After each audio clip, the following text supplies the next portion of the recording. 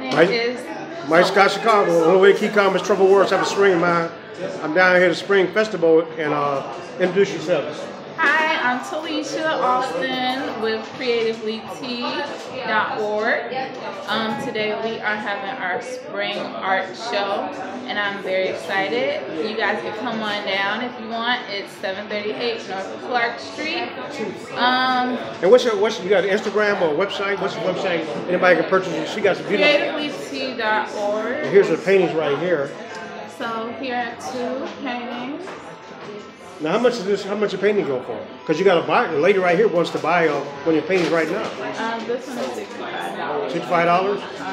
And this one,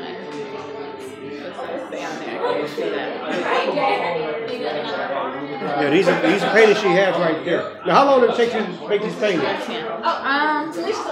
can be anywhere from a couple of hours to 7-8 hours.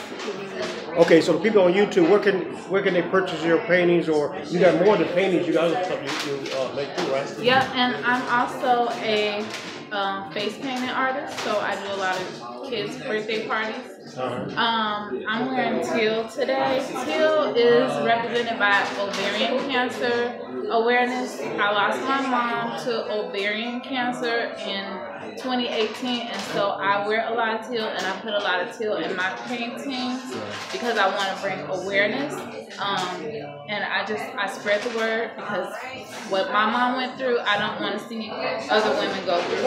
So please Google ovarian cancer and find out everything you need to know, the signs and symptoms, because it does mimic other diseases.